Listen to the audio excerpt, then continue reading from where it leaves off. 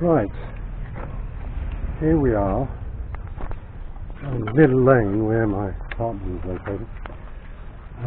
Normally have a mounting for this bike, but I just had the bike completely refurbished and painted, and so I haven't got the mounting on yet. But anyway, here we are. We're up a little lane, so it's really quiet. Go through traffic.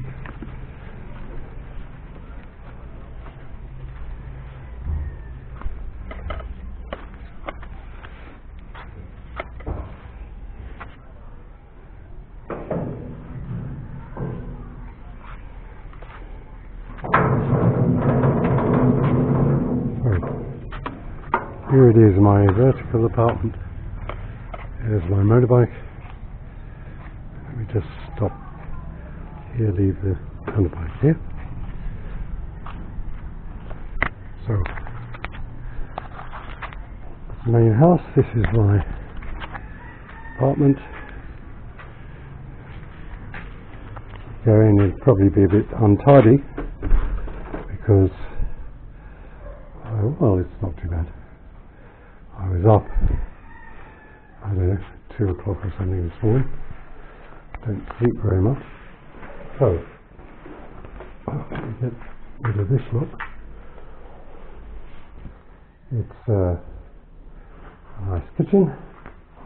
I had a plasma screen television, but I told Rose that she could use it in one of her rooms because I don't watch television at all.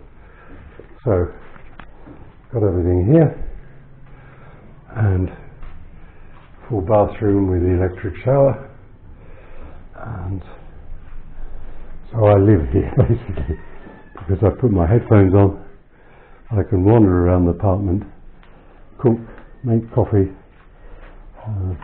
whatever I like, and sleep here. It's quite comfortable. I don't use air conditioning. I have air conditioning in my bedroom that I have never slept in all the time I've been here. Let me get the key. So, the fan on, you've got a nice flow of air. Just close the gate. It's quite safe here anyway, we don't even lock our doors. So I locked the one upstairs in case someone fancies a plasma screen television. Dump my bag up here in case Rose wants to get out. Rose is my landlady and friend. Good morning, Vietnam. You're on film now. I'm doing a film of my apartment now. Have we got water yet? Ah. We have a problem with water in this barangay. Apparently something's broken, and they're taking a huge amount of time to fix it. But we're used to such sort of things. I certainly am, coming from UK. So we have emergency barrels of water everywhere. Right, this is my bedroom, which I never use. I hang some of my clothes up here. Has an overhead fan, it has air conditioner, which it needs because there's only one window in this, but I come up here sometimes to write letters. And again, full bathroom with electric shower. So I'll leave that open for a few minutes. Then the pièce de résistance, of course, is the roof, especially for me as a keen photographer.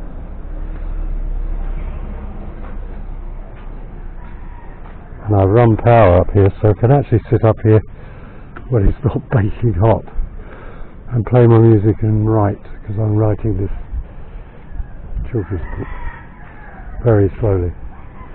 That's towards the sea, and that is towards the mountains. It's just beautiful up here. Have a table, chairs. I'm going to put more plants up here gradually, and as I say, I've got power so I can play my music, or if we have a little soiree or if Rose wants to come up with her German boyfriend, fiance, and have karaoke. Although it is mine as the tenant, but we have a very friendly, cooperative relationship with each other, so I'm in paradise basically. I love it here. We have all the plants, and I look after this side and the side by my wall, and these plants here. But what I want to do is get bougainvillea and run it all the way around to form a bit of a hedge, because this is an American Filipino family. He runs some sort of business here, and there are comings and goings all the time. Couriers, delivery. I said to Rose, I think he's a drug dealer, but I don't think he is. Well, maybe he is. It's not my business. Okay, so that's it. The barangay hall is just over there, and you can actually, it's growing so fast, the sea is actually through there and you can normally see it, but everything grows here at an enormous rate. I think when I came here 3 months ago I could actually through this gap see the sea. So there we are, folks. That's a day in the life of a mad, what have we got, English, French, Ukrainian, OCD, nutcase, retiree, 75. So I hope you enjoyed it, and I hope it comes out this time, unlike yesterday. I'll say goodbye.